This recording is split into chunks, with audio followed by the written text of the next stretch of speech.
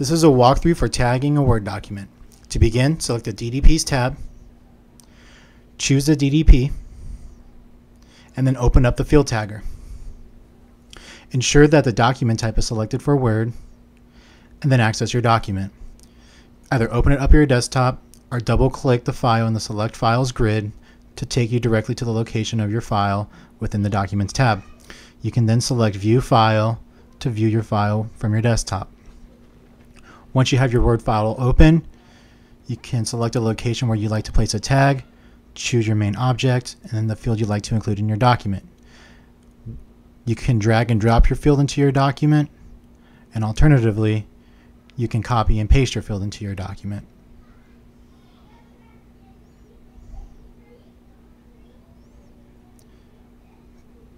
If you want to switch objects, select the main object dropdown and choose a separate object.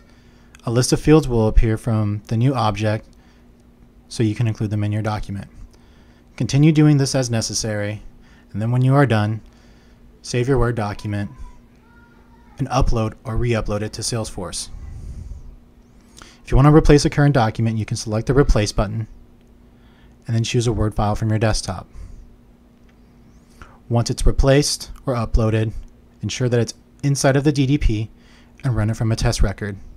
Select the Loop Plus button, choose the DDP and a contact if necessary, and select Run.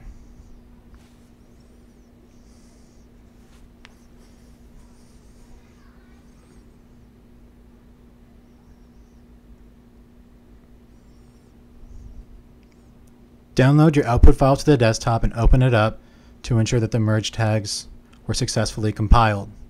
If data's come in, then the tagging process is complete. However, if you still see ranges with angle brackets, you must recompile the DDP. And that is how you tag a Word document. Thank you.